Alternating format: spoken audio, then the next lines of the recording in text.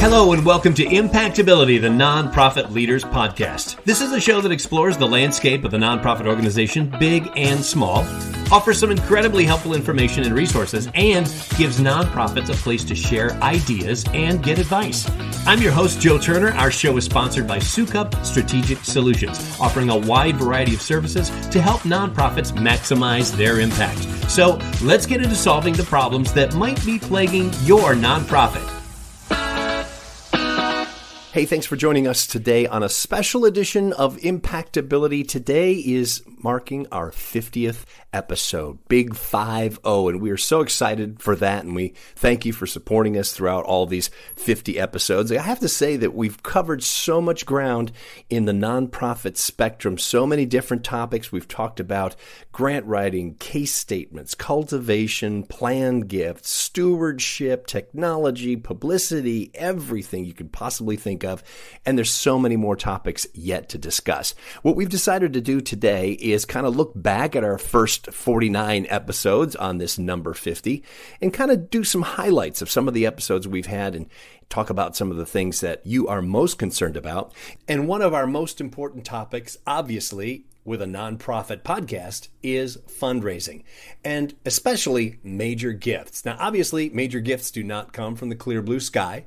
Takes a lot of effort and hard work and can represent the majority of your fundraising. But if you're not doing it right, you could have a long haul. We had one of the absolute best experts back on episode 16, Dr. Traina, on some of the common mistakes that development officers make when it comes to donor development for major gifts. Well, if you have an individual that is really good at corporate sponsorships and they use the same approach with families that are philanthropic, that's a mistake. If you have a board that is primarily good at bringing corporate gifts in and annual gifts in, and then you ask them to bring potential philanthropic families in and individuals, that could be a mistake. You want to build your operation around the fundraising science of the vehicles you're driving. And so major gifts will require making sure you have the right people to drive the science of fundraising major gifts. Obviously, there are a lot of pieces to the puzzle when it comes to fundraising, but one of the most important pieces that we've discussed on this podcast is stewardship. Once you've got the gift, how do you thank the donor? Stewardship is so very important.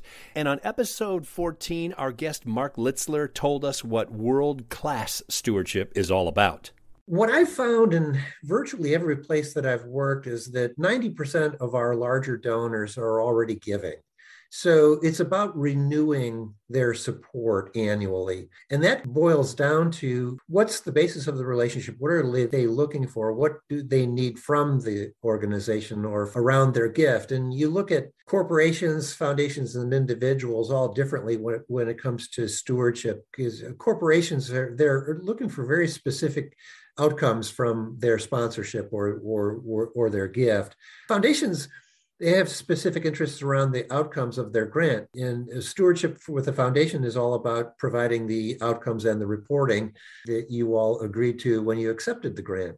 And for individuals, like I've said earlier, it's all about understanding what their specific interest is and then providing enough reporting and thanking and engagement and all other stewardship to keep them happy with the organization and understanding that the organization really loves them and relies on them as an important investor. On episode 34, we talked to Tim Kachuriak, who has done exhaustive research about donors and why they give, how they give, etc.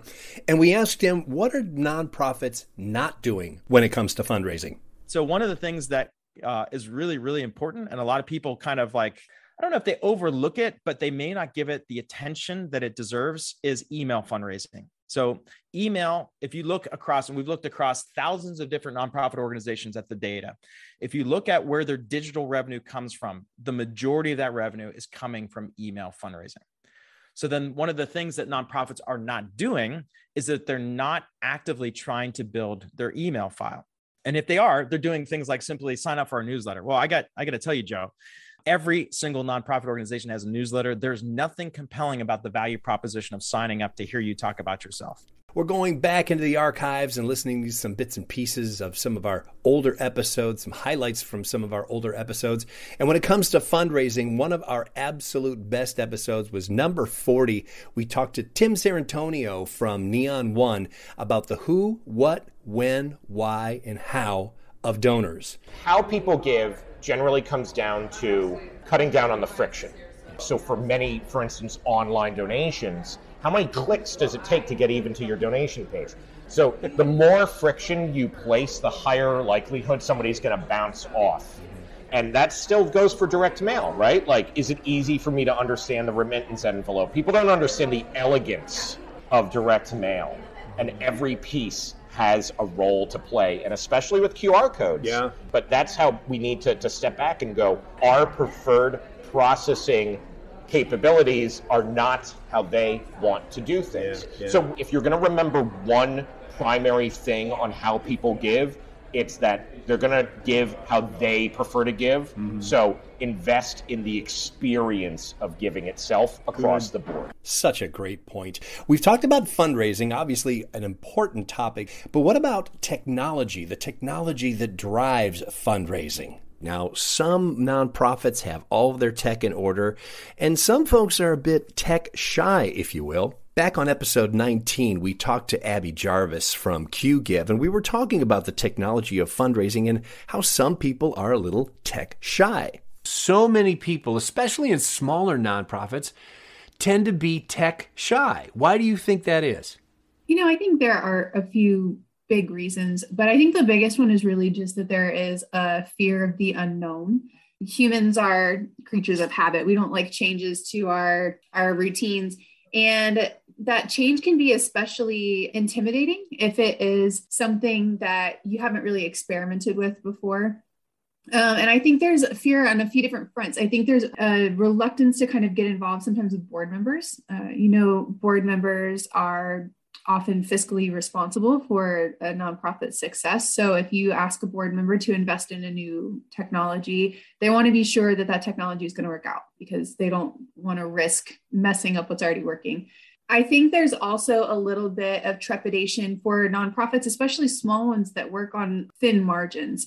If you don't have a ton of finances or resources to spend trying something new, it can be really intimidating to try out a new piece of technology that you're not sure is going to work for you. But technology is our friend, right, Abby?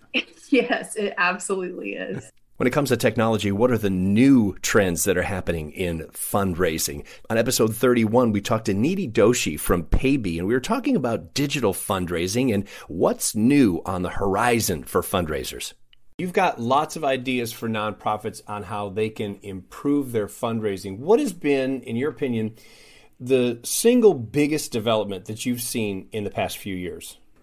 I would say adding on the virtual component to events. People just getting more comfortable with joining online. And now charities can add that to their event, right? Earlier, all the pledging was, just limited to people who are in the room who couldn't make it that night and are raising their paddles. And now there is just no reason why somebody couldn't be sitting at home and outbidding them. And if not anything, just driving up the bids. Like we've seen some amazing events where somebody in the room is raising their paddle and then they got outbid by somebody who was sitting in a remote part of the country. And then the whole bidding war happened and the virtual donor took away the prize. Both donors joining as if the event was designed for them. I think that is another crucial piece, right? Technology being able to support a donor in their setup, in their environment, and making sure that they have a good experience as well. Fundraising is one thing, but if you don't know how to thank your donors and work with your donor prospects and your donor lists, you've got a long road ahead of you. On episode 36, we talked to Daryl Moser from Donor Perfect about the benefits of donor research and the tips and tricks that he offered our listeners to help them with their donor research a little bit more. What are some things that I should be looking for that I might not be aware of? Well, Joe, that's the part that I get excited about. And the reason that I started life as a computer programmer was because we can end up creating new technology every day that improves some aspect of a person's life in business. And so some of the cool things that have come out over the years, we talked a little bit about check scan. Of course, email is a technology that you can use, but even different communication techniques such as texting for events, as a text to give methodology. But then we get into some really cutting edge things that we started using, where the old handwritten notes that you sent to donors, we now have a video platform that right on the donor screen, you push a button. And as an executive director, I can begin recording a video that says, Joe, thank you so much for your gift. It's meant so much to our program.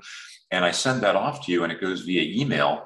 If the handwritten note was a personal touch, the video just takes that to the nth degree, because you're able to communicate with expression and all of these other things that just take it a notch up.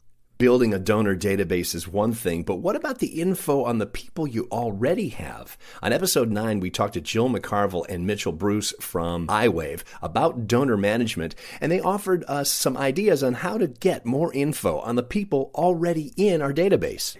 For those folks I've talked to in the past that are a non-for-profit and have a donor database where they capture names and addresses, and they usually tell me, we haven't screened our database in the past. And if we have hundreds of constituents or thousands, doing something like a well screening would be a great way to identify who are those hidden gems in your database. And I see that all the time, where someone might be making them a $500 gift, and they're quite happy about that $500 gift.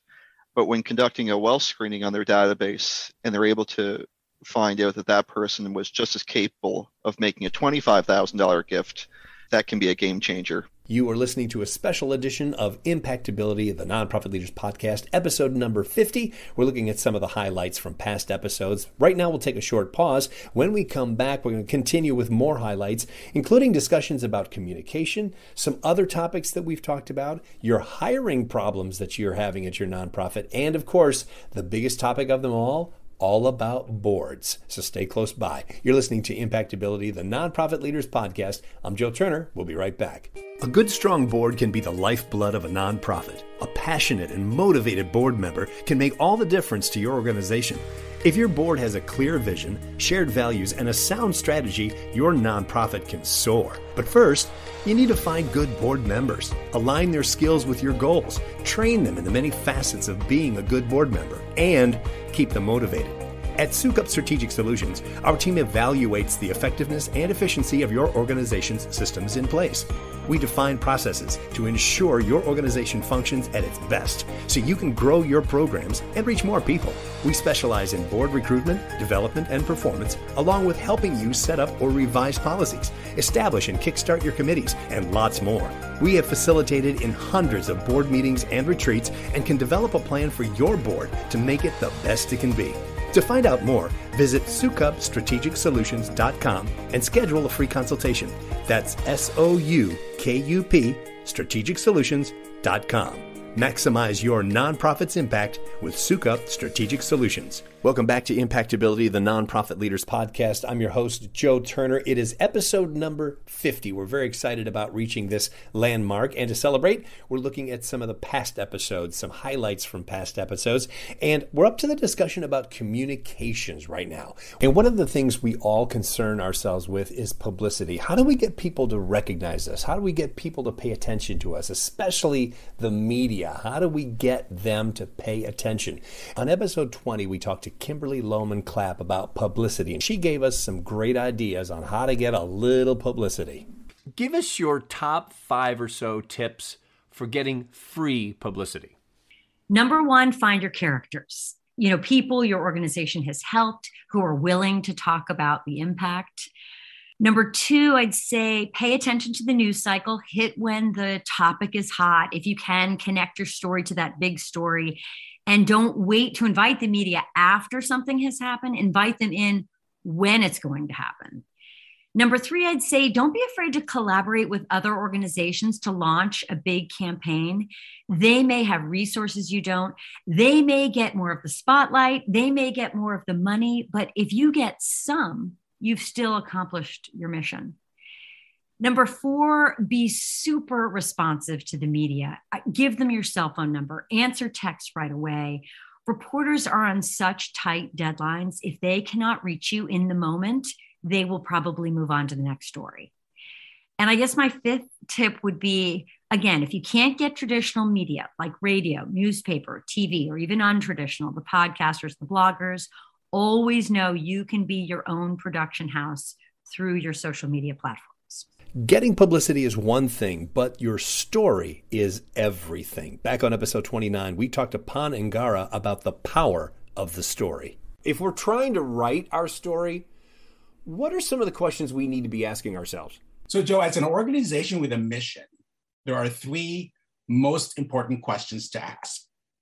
Number one, who am I telling the story to? Is it someone who has never heard about my nonprofit? Is it a group of parents whose kids belong to the school I'm doing work for? Are they leaders of corporations looking to give back to the community? So these are specific questions that ask about who am I telling the story to? Secondly, why should the story matter to this audience? Does the mission align with their values and aspirations? Does the mission directly affect any aspect of their lives or the lives of the people that they care about? And the third is, what do I want them to do after they hear my story? Do I want them to donate to the cause? Am I seeking volunteers for my fundraising event? Will this potentially send us maybe good candidates for our board of directors? See, Joe, we get better results from our communication efforts if we have specific goals and objectives behind our storytelling. We are celebrating episode number 50 on impactability, and we're looking back at some of our first episodes and some of the topics we've discussed, and we have had a wide variety of topics. One of our most popular episodes goes back to episode 23, when we're talking about protecting trademarks and intellectual property, some things that you just don't think about, including your very own domain name. There are some unscrupulous characters out there that might be benefiting on your domain. And our guest, Jeannie Seawald, helped us sort things out a little bit and offered some advice. We were talking before we started the show today about a specific incident that you're seeing happen with domain names. It's something that I'd never heard of before, and to me, it's shameful. But I want everyone to know about this because this is huge. Sure. So let's start with just the concept that domain names are assets. And in general, the first person to register a domain name owns the domain name. So things like nonprofit.com, realestate.com, very generic words. First person that registers owns them. The exception to that is if it's a trademark that's owned by someone else. You can't take someone else's trademark and use it in a domain name in a way that could affect their business. So with that in mind, recently I had a situation that came up with a client where I was contacted by a private investigator who had done some work for this client and found that there were some bad actors who had taken the nonprofit's name and set up a domain name using it. And they were raising funds on this website using the domain. So this was a private foundation. So let's just call it the Seawald Foundation. Because they were private, they never were public facing. So they didn't have a website, they didn't solicit funds, but someone had realized that they didn't have a website. So they took their name, the SeawaldFoundation.org, registered that domain name and started raising funds under their name. And so it came to light that someone had taken 3 different foundation names and had the same website set up under each of those domain names with the same board of directors, which actually were photos of realtors pulled off of websites, had nothing to do with them. So there are some, bad actors doing things like that out there, and people need to really be careful. So to me, the moral of this story is no matter what you're doing with your nonprofit, you should register your domain name as a defensive measure to keep other people from being able to use it in a bad way. So I've suggested to this client that they register their name .org, .com, .net, .us, some of the broader ones as defensive measures. But once this happens to someone, the only thing they can really do other than contacting the police, the FBI, others, and try to instigate some kind of a criminal prosecution from a standpoint of what I can do to help them is there is a process to try to make someone give you a domain name that has your trademark in it. But it's an expensive process. And so the foundations who did nothing wrong are having to spend a lot of money to try to correct this. One of the topics of discussion on Impactability that was very popular was collaboration. We talked to Jason Roa of Avow Hospice about collaboration and his advice to those who might be thinking about matching up with another nonprofit in your area that has the like mission, but might be on different sides of town. What advice can you offer the other nonprofits that are listening to our program today about exploring collaboration in their own mission? I would certainly encourage them to reach out, and it doesn't matter what type of not-for-profit it is. Generally, you're going to know all of your peers, at least in a certain geography, if not even on a national level. And again, there's probably a lot of these informal collaborations that are already happening where people pick up the phone and just have a question about something, or they might have seen a press release from a like-kind organization about a program or service, and they think, wow, I could probably do that at my program, and they reach out about those things. And so I think to a certain extent, a lot of this informal collaboration is already happening, and probably the advice would be, try and take the next step and figure out if there is a way where you could formalize it, whether it's with an agreement between two organizations, or even if they're thinking on a larger scale like we did, which is forming an organization to help with that collaboration, whether it's negotiations with suppliers, vendors, partners, or even if it's organizations who, again, have contracts with the government, contracts with insurance companies, or other types of contracts where coming together and negotiating on a larger scale would be beneficial. And so the advice would be, reach out to those that do very similar work and see if there is a way that this could work in your specific mission-centered work, whatever you're doing and whatever type of clients that you're serving. Every business has to be concerned with risk mitigation. What are the risks that you take each and every day when you open your doors? Could be employees, could be volunteers. You need to pay close attention each and every day. We talked to Tony Olivo about risk mitigation, and he gave us some great advice about risk mitigation at your nonprofit. How often does someone flash a fake badge to get through? Well, unfortunately, it happens more than you can imagine, or they just have one dangling around their neck, which brings up another good point. A lot of our nonprofits, or a lot of ones that we've dealt with, have a system where they have a badge that actually people wear while they're in the hallways. And that's another thing. Like, what if somebody's walking down the hallway without one? Or what if it's an employee that you've seen him around before, but he doesn't have a badge on anymore? Well, what happens is if that person was terminated last week and a blast didn't go out to the entire organization, and this guy's in the building or this lady's in the building and they don't have a badge on, we don't challenge people. We don't like to say, hey, Joe, where's your badge? Did you lose it? That's uncomfortable. But if Joe's supposed to wear his badge, if that's part of the policy and he doesn't have one on, could he be a threat? Potentially could be a former employee that was let go and now is looking to do something in there that he shouldn't be doing. And I think that's a big concern. I mean, we think about that, people ask me what keeps me up at night.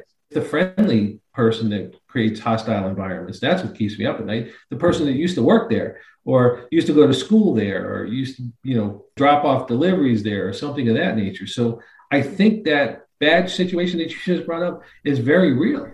One of the hottest topics of discussion lately in the nonprofit sector has been the job market, both for employers and employees. Back on episode 22, we spoke with Mike English and was helping us on the resume, both what we should put on the resume and what we should be looking for on a good resume. My biggest drawback in my job-seeking years was always the resume. Now, your job is hiring people. What are you looking for on a resume? What stands out? What am I not putting on my resume that I'm not getting hired? Well, one thing that stands out now for sure is somebody with a longer tenure at different organizations. So it seems like, this is not a recent trend, but it seems like the duration of stays at different jobs is so short that when you see somebody that's been at a company or an organization for more than 2 years, it kind of stands out now.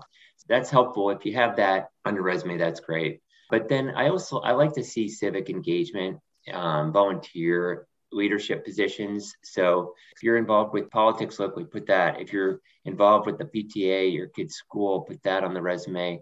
it's really just, from my perspective, great to see people that are civically engaged, because what it means is that, they're kind of go-getters, but also they probably have a lot of good contacts. And then finally, I think it's just important to customize your resume and cover letter to the job you're applying for.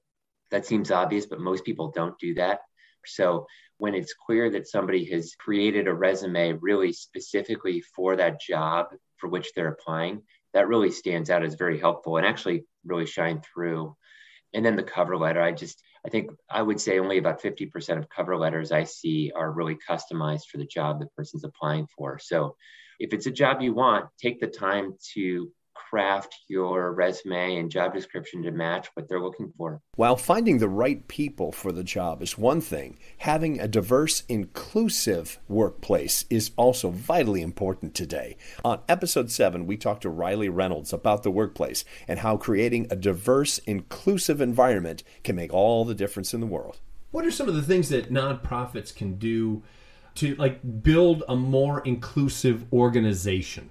So I would say don't be afraid to have those hard conversations. 9 times out of 10, a situation can be improved just by talking it out. I'd also say, make sure that the population that you serve has role models that they can relate to within your organization.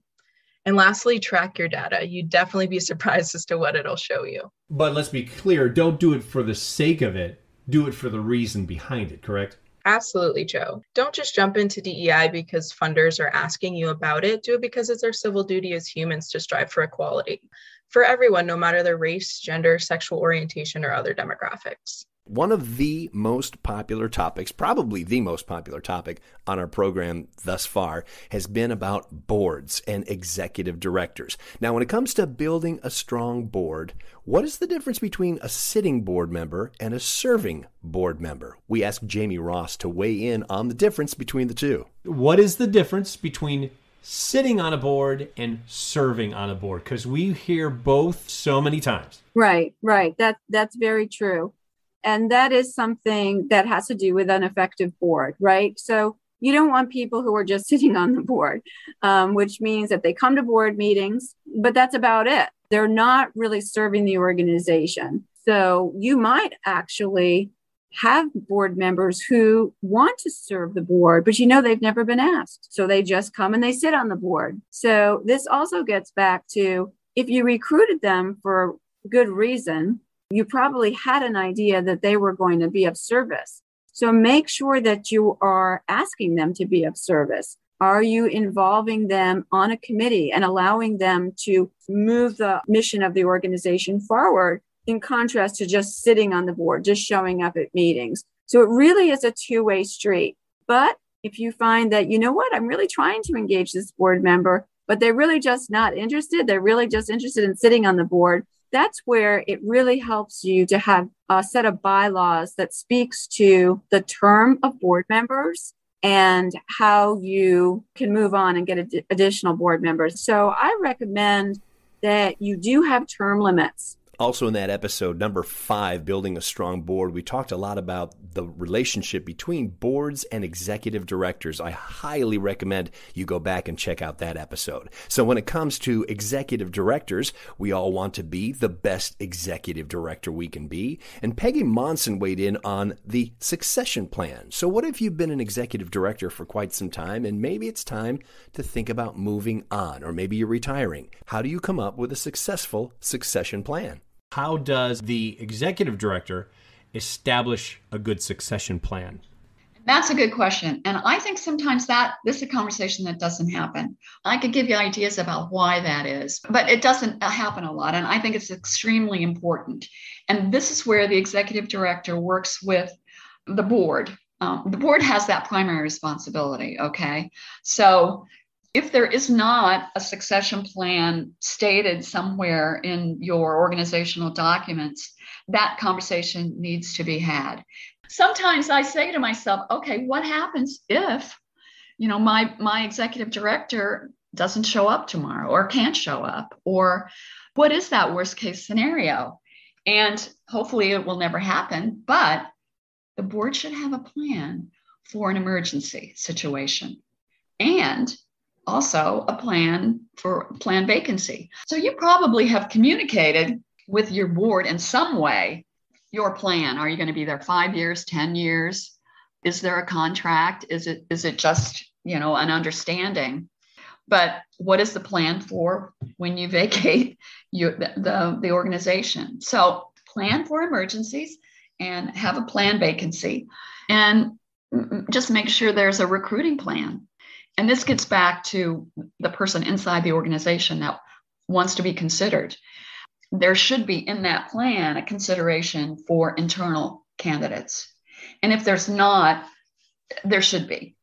So we look internally as well as externally for candidates. On episode 24, we talked to an executive director who put 30 years in the same chair, the life and times of an executive director. We were talking to Susan McManus about the top things that she wishes, as she looked back on her career, that she did differently. As you look back on your career as an executive director, what are the top 3 things that you would have done differently? I would have taken more of my vacation. There was always something that got in the way, and I always felt like I needed to be there when I probably didn't. They probably would have been fine without me. I would have spent a lot more time with the people we were serving, and I would have written a lot more personal thank you notes. I think, to me, I never feel like I can do enough of it. The personal note that if you stop each week to look at the gifts of time, the gifts of money, the staff dedication, commitment, I still, wish every week I'd written more of them each week. They're so important. And a big salute to all of the executive directors in our audience, as well as every single person who works in the nonprofit sector day in and day out. The selfless work you do is making a difference in the communities you serve. That's what this program is all about. It's been my pleasure to host it up till now. We look forward to the next 50 episodes. And of course, you are a very important part of this program. As always, your feedback is very important to us. Make sure you're following us on Facebook and Instagram. Also, you're downloading our podcasts, and please